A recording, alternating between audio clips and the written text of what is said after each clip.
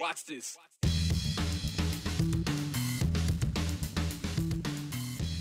He recorded 2 Boise police officers in a downtown parking garage on his phone and wound up under arrest. His charges were later dropped. But a year later, Ty Wawrinka, who's known to Boise police for his activism and for his capturing of law enforcement on camera, is now suing those officers and the city of Boise in U.S. District Court. His lawsuit, filed Monday, claims the officers violated his civil rights. Here's investigative reporter Morgan Romero.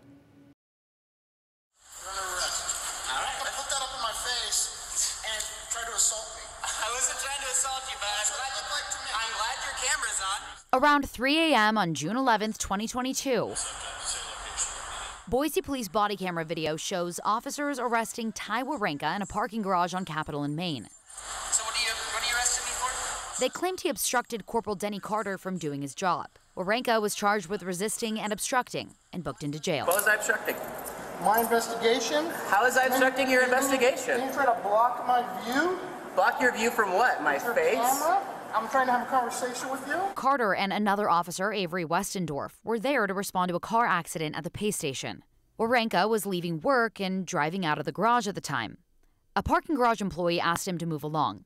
So he left, walked back in, and got out his phone. That's something I do all the time. Anytime I see something strange with police, like I'll stop and take the time if I have it to just record it and just see what's happening, and if people need the footage, I'll give it to them. The employee again told him to leave. It's private property. Here, you can see Wawrinka walking away. But as Officer Westendorf's body camera and Wawrinka's cell phone video show, the situation escalated. I'm not interfering. I'm trying to leave. What do you think I'm doing? You just stop me. Interfere. Let me make this clear. I want to make it super clear. So tell me what God is interfering with. Take that out of my Oh, okay. Whoa.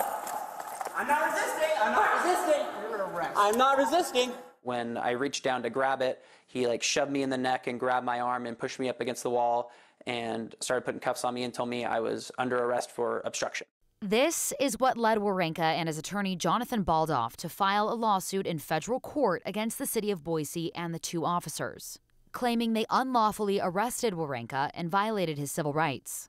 This complaint says officers arrested and searched him without probable cause, used excessive and unreasonable force during the arrest, and caused him serious physical injuries. People a lot of times say this isn't Boise, this doesn't happen here or whatever. It's like, well, I think this case is a prime example of one of many that this sort of stuff does happen here. His suit also claims BPD and the city attorney's office have a pattern of acting indifferently to the constitutional rights of Boiseans and people visiting.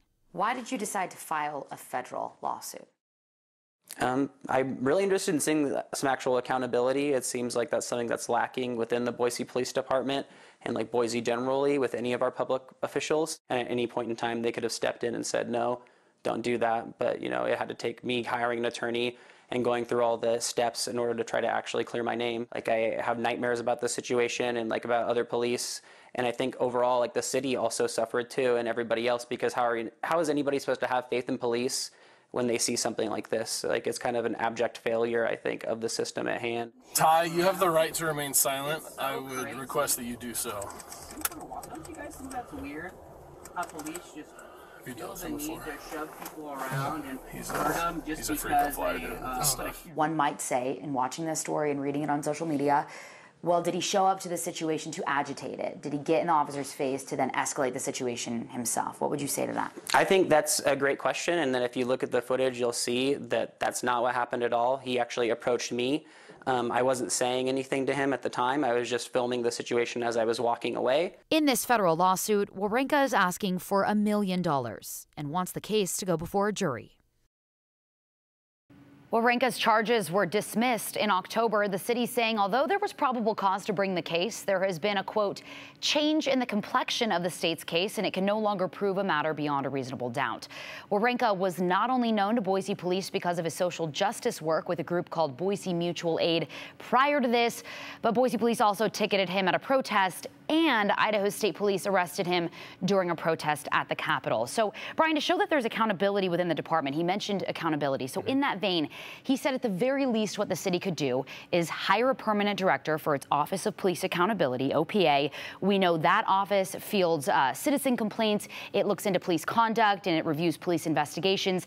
That position has sat vacant for 6 months now since Jesus Hara, the former director, was fired back in December after a whole, saga of issues involving Chief Lee. But I also reached out to Boise Police for comment on this. They said, as always, with any pending litigation, they can't comment on lawsuits. They also noted that Corporal Carter, the one that is seen pushing him, slapping the phone out of the hand, has retired. He retired earlier this year. Okay, so what is the latest with the OPA? The director, again, empty for 6 months. Yeah, so ever since Jesus Hara was let go, they've been on the hunt. They have an interim director right now. But in April, the city said, we've got 3 finalists. We've got these 3 people that we're looking at. And we didn't hear much else after that. So the Idaho Press actually reached out, and a spokesperson for Boise Police told the Idaho Press that those folks weren't really the right fit for the city. They interviewed with panels. They interviewed with the council members that oversee OPA. They interviewed with the mayor. They said not a right fit for the office or for the community. So they're sort of back to the drawing board. And I did just get a recent statement about an hour ago from the city spokesperson who said they're currently working with their city recruiting team in HR to identify and then actively reach out to potential candidates. All right, we'll stay tuned for that. Thank you very much, Morgan. You bet. Okay, so much rain in so little time over the last couple of days, especially on Tuesday. The Treasure Valley, and more specifically the Boise area, saw inches of rain in just a couple of hours that evening. An event we and our drainage systems aren't really used to seeing, living in a high desert and all. And that caused issues like standing water across roads and intersections. And while that made for some cool social media posts, like people making the most of the situation, paddling in the co-op parking lot and such, some also made things worse for those trying to help. Yesterday, the Ada County Highway District tweeted reminders about roadway etiquette, like not purposefully veering into flooded lanes to splash water onto our workers as they cleared water from the roadways. Or not only is it rude and disrespectful, but it's dangerous for several reasons. Crews are often working in the roads, and the force of a car throwing water could knock crews over. That water is being splashed up. It's also dirty. It's been on the ground, it's carrying anything from oil, gasoline, chemicals, lawn treatment, that kind of stuff, and debris. Who knows what else? They also want to remind you that the crews who are out there working, they're part of this community. They're working to keep the roads safe, not just for them, but for you. And with more rain on the way, they're asking you to please be respectful. Slow down, follow their directions. They added these reminders are intended for the few who thought they were just having some fun out there. But those in the minority are kind of ruining it for the majority. ACHD explained why this is their safety concern, not only for their roadside crews, but for drivers too.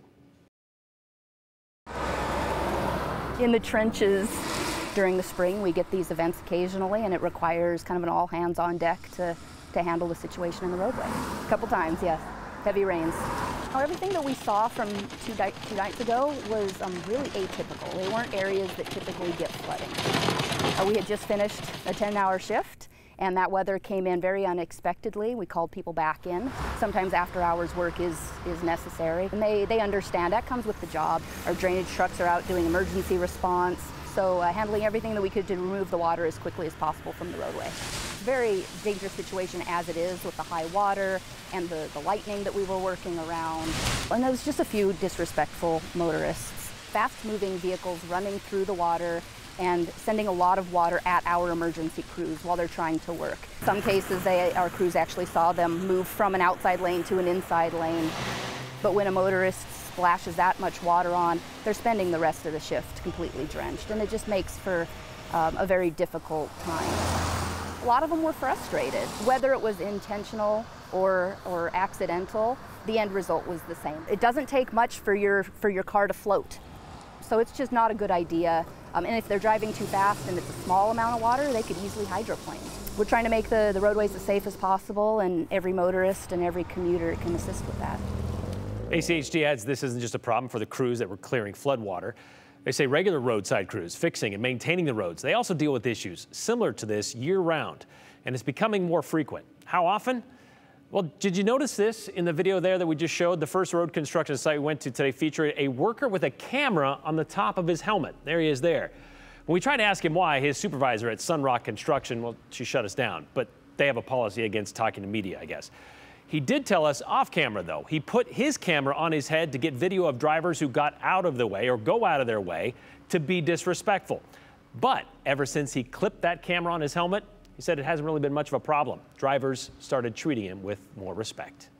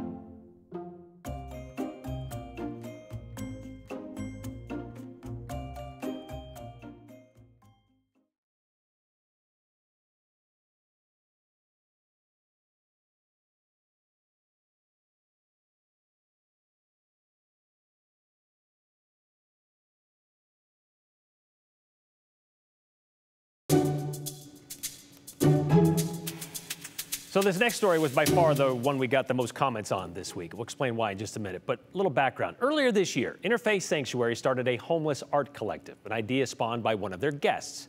Well, thanks to donations of materials and studio space, artists experiencing homelessness would be able to express themselves in a creative way and then also have a chance to make some money. They could create art, a painting, a drawing, crochet, something, whatever, and then sell it through the St. Vincent de Paul thrift store. Well, a few weeks ago, the shelter got a donation of denim, and that gave them another idea, creating a special collection where artists can still art, but the money made goes to a cause much bigger than themselves. We got a donation of 501 jeans. I think there was like 40 to 50.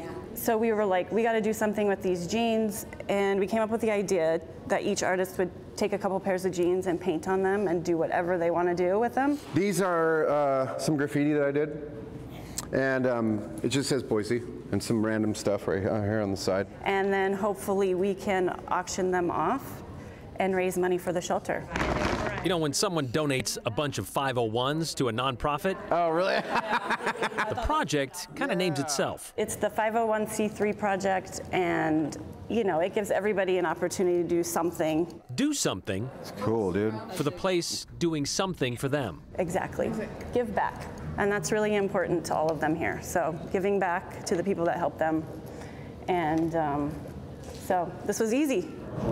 It's important to people like Jose. Yeah, I'm a resident. I stay on the programming side. But maybe not so easy. And I'll eventually paint over it. This is just kind of like a rough draft. Jose is a member of the Homeless Art Collective. This is going to be roses, and then the sky, maybe some birds up here, and then it's called my last name, and then this is just like a logo on here. Maybe this is going to turn into peacock feathers down here. Who's never drawn on jeans. This is like a trial or error kind of a thing. It's the first time for me, so I'm learning. You got to start somewhere, you know? I started out drawing, and I still went back to do more definition because the brush I have is not that great. You know, like with these guys.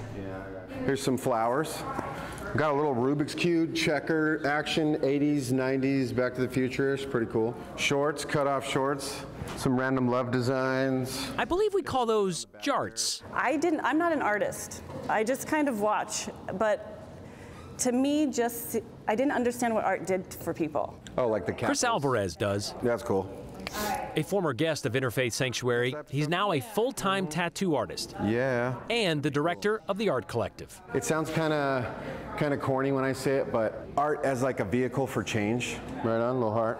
Hello, sunshine. This one even has stuff sewn in it, like that. Flares. Yep, flares on the side. Got a little bit of design. Got a UFO. Coming in and being a part of the art collective I realized how important art and creativity is to people's well-being. It gives them a sense of purpose, hope, meaning, connection. Like we all sit around, hang out, we do art. Okay, some more graffiti stuff, just random writing. This one says peace. Cool, more graffiti. It's got mandalas on it, which is really cool. You know, it's about connecting to everybody else. Like, you know, it's a greater community. It's forming something great. It's just more awareness of positivity, and I think it makes waves.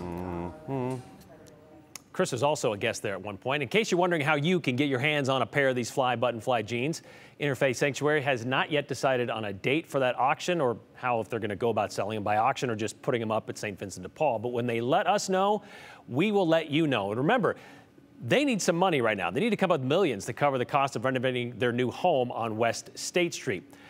There's going to be a big pile of these jeans that are going to be for sale, but a couple of them kind of got some attention. Well, a certain pair anyway. This week, Chris made this fine pair for us here on the 208. It's, as I said, Tuesday. It's a little bit embarrassing, but it's also kind of cool. And so as I mentioned then, if you've ever wanted to get into my pants, we're going to let the bidding begin. We got a couple of bids. They're size 40, by the way. Waist, size 40, 32 inseam. Wash at your own risk because, again, they're Sharpie or permanent marker made to use them. Or that's what was used to make them. We ran this story on Tuesday. We got some bids, like $50 here from Danny. Where do the proceeds go? And as I mentioned, they go to the Interfaith Sanctuary because they need a lot of money to pay for those renovations on State Street. Brianna in Melba said $100, and I showed this one already. She wants to get into my pants, but she can't tell my husband. I'm not going to say a thing, but as I said on Tuesday as well, he probably will see you wearing them around the house, right? Charlie and Pam, this one is interesting. I've never been interested in your pants, Brian. However, if we bid $208, if it goes to the Interfaith Sanctuary and you get to keep the pants, that is a great idea. So how about this? We kind of run a not-so-silent auction here on the 208, and for now and forever, I guess, or at least until we sell them. But text your bid, 208-321-5614.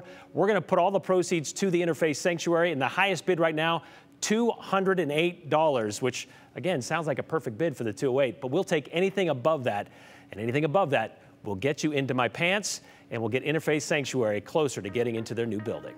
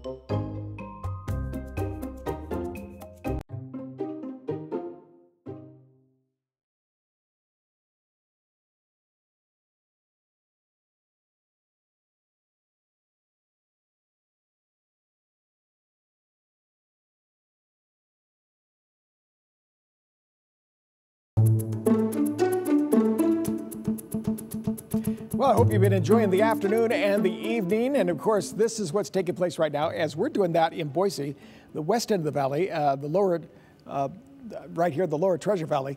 You can see out here toward Ontario, as well as sections of Malheur County. All this green area is a flood watch that's in effect. That comes all the way out here, as you see, to Canyon County, and the line is the Canyon-Ada County line right along through here. So you can see that Boise at this particular point is not within that, but if you take a look at the latest radar, you'll see over here in eastern Oregon, the yellows and the greens. This is some pretty heavy rain taking place in some of those spots there to the west. We've had reports about 1/4 of an inch to 1/2 an inch of rain out through this area of eastern Oregon. Some of it has moved in, as you see, toward the Boise area. Not very close, but there's been some light showers along through there, and the temperatures today have been on the cool side. They've only been in the upper 60s, around 70 degrees. So we really have not produced any kind of thunderstorms around the area, but that's not true for Sun Valley, where you see all the lightning strikes. They did it again. There's another evening with storms that are moving through the area. Same thing for Twin Falls, so that's just to the east of us.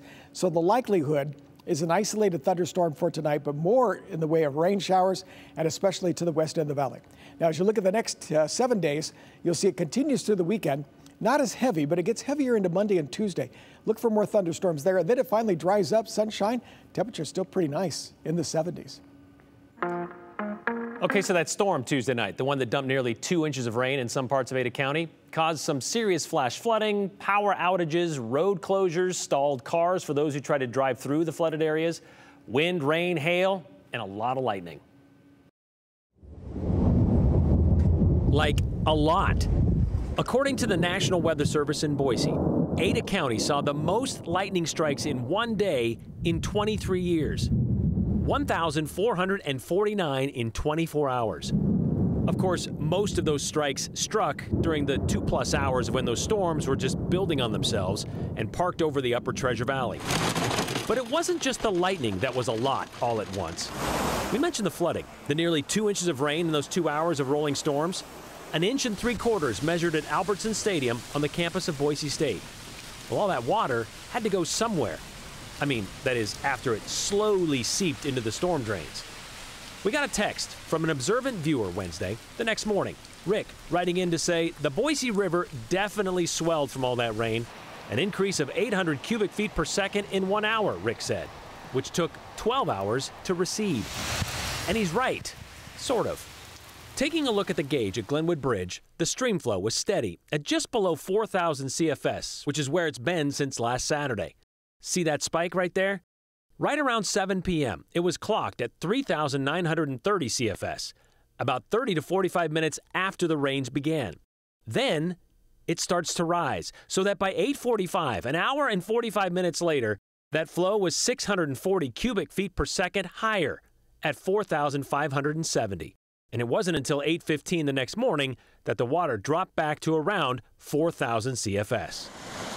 So we asked the Army Corps of Engineers if this was unusual, if the Boise River is that sensitive to rainfall. Short answer, yes, it is. They told us there are 93 square miles of river that can be impacted by local rain events. And typically, you can see a change in the river flow anywhere from 30 minutes to 2 hours after the rain starts to fall. But usually, we don't see that much rain. So it's usually like a rise anywhere from 100 to 200 CFS. Not the 640 in an hour 45. The Army Corps of Engineers also told us the flows on the Boise River are going to remain around 4,000 CFS through at least next week, give or take a few hundred if we get rain. The reason is the snow in the mountains is melting at a pretty quick pace. They tell us there's about 10% of our snowpack left. Snow line is about 8,000 feet right now, and water is flowing into the Boise River system reservoirs at about 9,000 cubic feet per second. And those reservoirs are 95% full. Lucky Peak, about 2 feet from completely full.